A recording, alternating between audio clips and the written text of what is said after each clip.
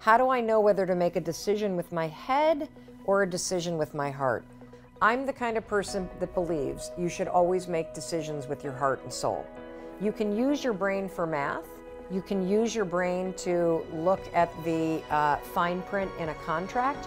But when it comes to the actual feel of the decision, you always want to go inward and check it against your heart and soul.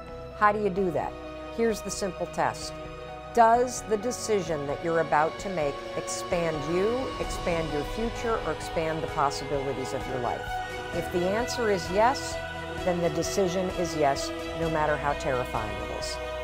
If you conversely look at the choice that you have to make, and the decision will shrink you, will silence you, will inhibit you in some way, then the answer is no.